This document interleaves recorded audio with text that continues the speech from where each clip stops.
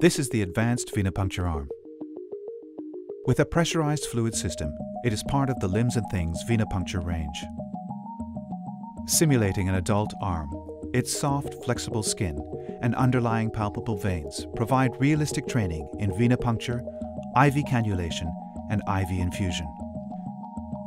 Venipuncture is a commonly performed procedure and a core clinical skill taught at undergraduate and postgraduate level.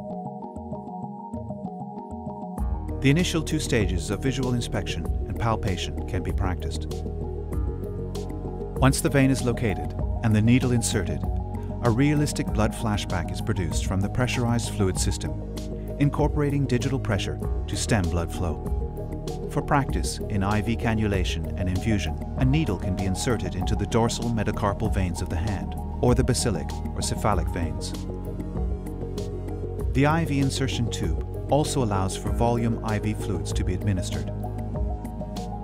The durable model allows for repeated practice, lasting for up to 500 needle insertions.